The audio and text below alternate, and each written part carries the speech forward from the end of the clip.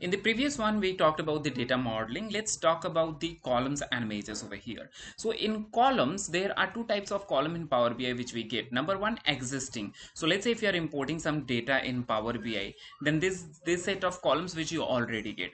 Other than this, you can create another column which is generally referred as calculated columns, which we can create using DAX functions or any other method, right? Which could be something like this: total price, which is nothing but the multiplication of unit price and the quantity. So few points which we should consider or we need to understand about the columns are for columns, calculation is performed on each of the row. So if you multiply unit price and quantity, the multiplication will happen on each of the row, right? So what it means is it does not happens on the aggregated level, rather it happens on the individual row level. Okay, the way it happens in Excel as well. Next thing is it is visible in your data view. So in Power BI, when you switch to the data view, over there you will see your calculated columns, just like as we can see total price over here. Next, it occupies the memory, right? It occupies the memory in the data.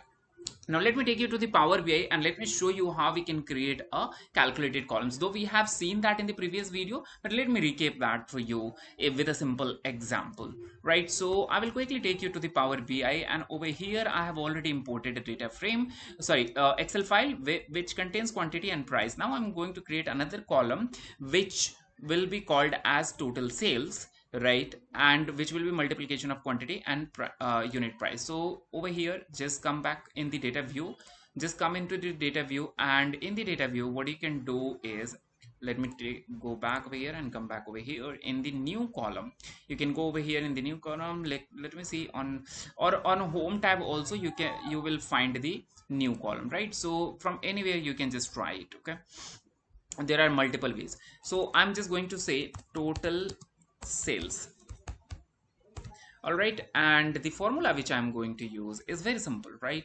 So let's say I'm going to say sheet 1 quantity multiplied by again sheet 1 the unit price, and that is it.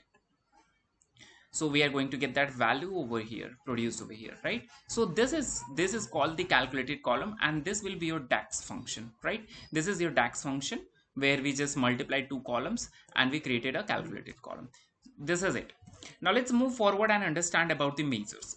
So as we understood about the columns, so over here the points which we should understand is measures on works on aggregated level, right?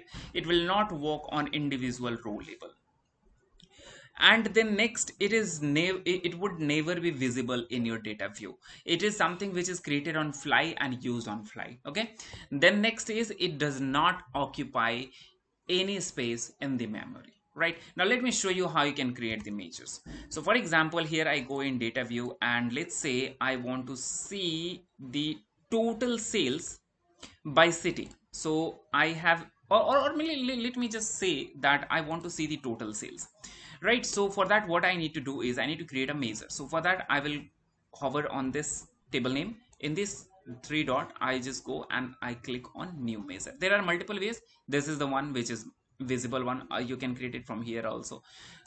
So let's go ahead and create it from here. As soon as I do this, right, all that I require to do is take a sum of total sales. Okay, so here I'm just going to say sum and total sales. That is it. It's done. I just hit the enter. It is created. Now sum of sales, rather I can rename this, right? Rename, and let me say sum sales. Okay, this is sum of sales. Now this is done. Now the next thing, I need to see the total sales. So here is what I got. Now you might say that this is something which I can do by simply taking total sales and putting it over here, right? Both of these two are giving the same result, and you are absolutely right.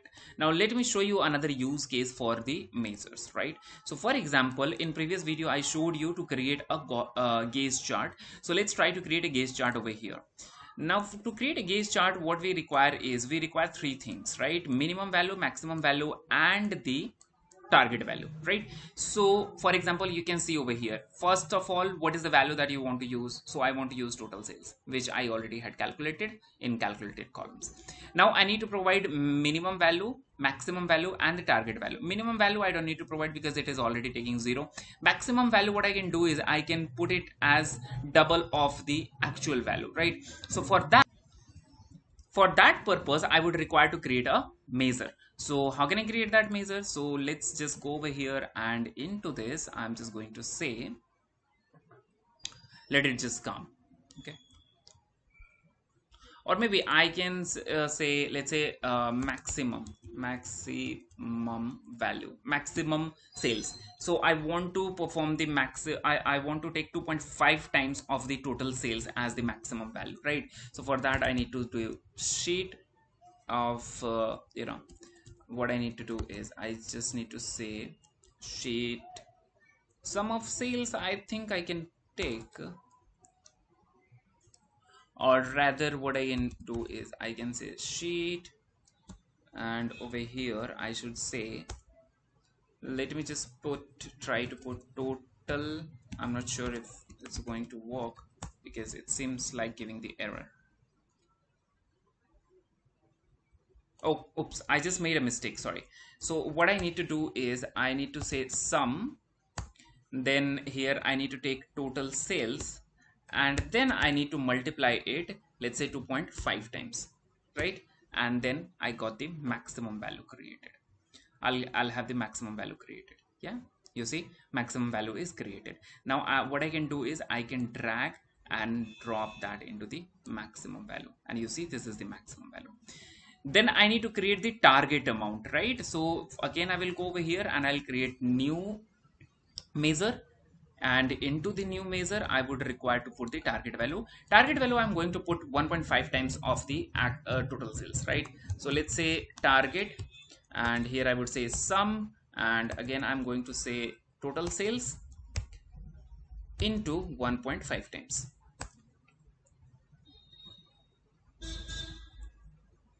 So it's just processing it, and as soon as it is processed we are going to have it over here. Now all that I need to do is take this target and put it into the target value. Now here I got the target value. So like you just saw, we created two columns on fly. One is target and then the maximum sales, just right away. And when you go into the data view you won't find those columns, right? Which means both of these two are created on fly, and these are not occupying any space into the memory. How do you identify a measure from this list? To identify that, you will see this calculator like icon, right? This indicates that these are the these are the, what we can say, measures, right? These are the measures. So this is a very good use case of creating a what we can say is creating a measure.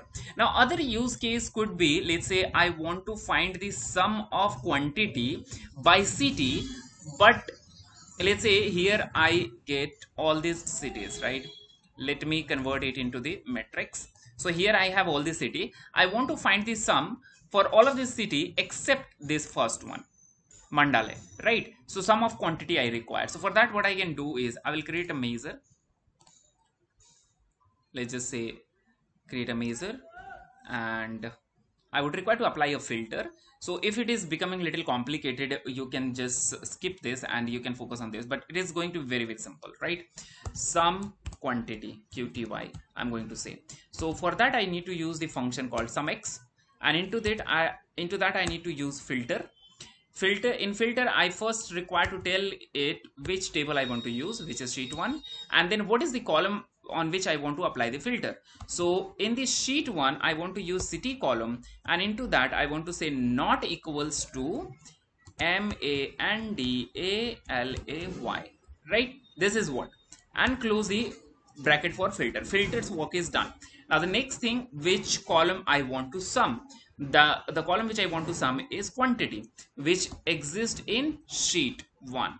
So from sheet 1 I can take quantity and then just close the bracket, and you can click on this or you can hit enter.